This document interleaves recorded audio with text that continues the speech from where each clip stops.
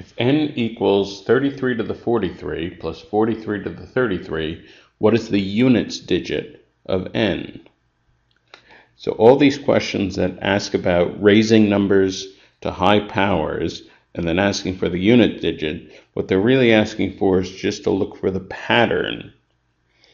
So if we have any number that ends in 3, when we raise it to the first power, the last digit is 3. Raise it to the second power, well, 3 times 3 is 9. Raise it to the third power, then 9 times 3, 27, ends in 7.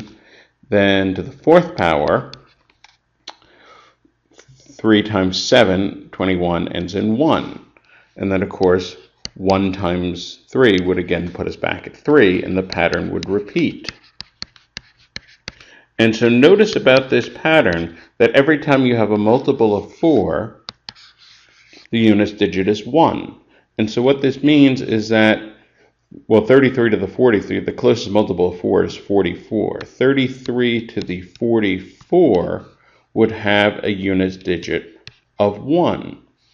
And if we step back 1 from that, 33 to the 43, we go back up 1 in the pattern, well, then that's going to have a units digit of 7.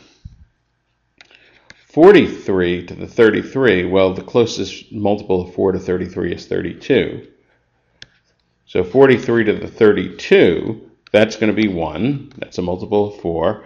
And then we're going to go up 1 in the pattern from there. So 43 to the 33, that's going to end in 3.